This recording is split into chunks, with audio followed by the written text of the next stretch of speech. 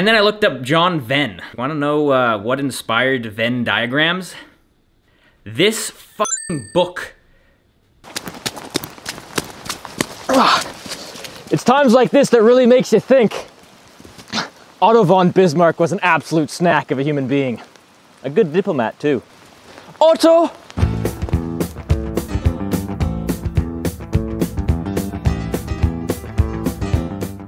This one's for you, Queen Elizabeth. First go! This one's for you, Queen Victoria. Rule Britannia, baby. I don't know, man. Acts don't lie. Ugh. Today is another travel vlog. Yet again, we're going from here out there in that general direction by boat. And then we're actually probably gonna do a little bit of math. Trying to remain consistent, do at least a couple hours a day of something. So I'll probably do that and then talk about it. Let's see, what can I hit with the axe from here?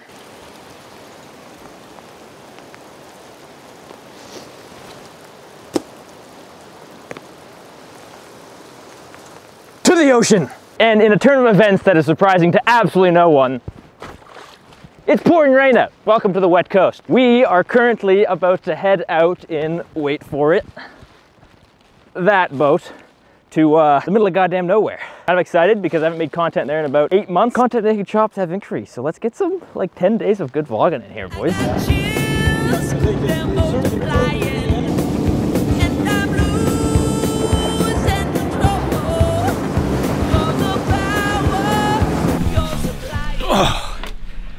And we have made it. And as per usual on the channel, it of course is getting dark. Heading up there. If you do stick around for the next several days, you'll find that the content hunting at the cabin tends to be quite exciting. I'm actually excited because the daily vlogs become very easy here because there's just a ton of very fun stuff to do. And you can kind of focus in if I'm trying to do math as well, because, you know, you just have a lot of freedom. She put the new one down. So me and Tucker got it. And begin the 1 hour timer where I'm gonna read George Boole, The Laws of Thought, in front of this fireplace. But I'm not gonna film it because it's gonna be read as a PDF on this phone, so it's not gonna look very cinematic. But enjoy this completely random clip in the interim as a replacement for that time lapse. And don't go anywhere because we have several exciting things planned for the last part of this vlog. Oh, Boole, you saucy son of a bitch. And I'm gonna get this off my chest straight from the start. I'm a massive Boole fan, to be totally honest with you guys. He was self-taught, grew up in a poor family, and just risked it for the biscuit. An absolute Chad. Here's the interesting thing that just happened when I was reading Boole. The whole time I'm thinking in terms of sets, because that's basically what Boole's talking about. I was visualizing Venn diagrams, and that was like the perfect representation of everything in there. And I was like, man, Boole, you're just describing Venn diagrams, buddy. And then I looked up John Venn. Wanna know what inspired Venn diagrams? This fucking book.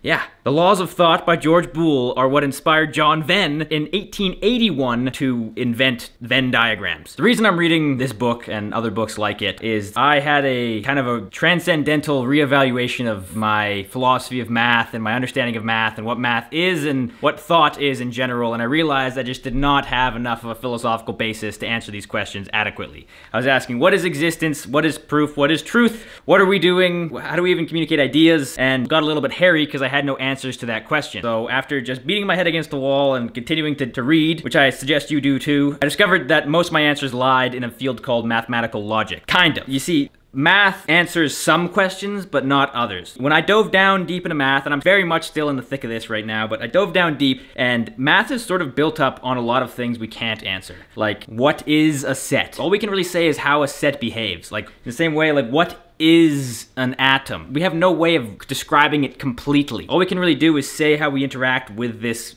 unknown thing. And that's a philosophical concept that I didn't really have pre-math and pre this investigation, but it's something that's true always. And there's a lot of other philosophical concepts that are like that math is sort of built up on, that I didn't have. I know this will cause controversy, but math is built on philosophy. I'm gonna say it right now. And so suffice it to say, I'm gonna continue down this road, but just to alleviate some other person out there who's asking the same questions as me and is watching this, as far as I've been now in diving down, what is math? What is the structure of like a mathematical theory? In math, you have axioms, right? You have some fundamental truths, but those axioms involve undefined objects. So there's an object you can't really define, you just kind of take it and you say how it behaves and other stuff about it. And then you have a language with which to make those axioms in. You have to have a language that you describe the, like, X is a Y. So mathematical languages are how we describe, how we talk about math. And then there's logic. So there's languages, logic, axioms, and the objects that axioms involve, and these all kind of go together. When I used to understand this, all I had was the axioms, and that was very confusing because there's more than just axioms going on.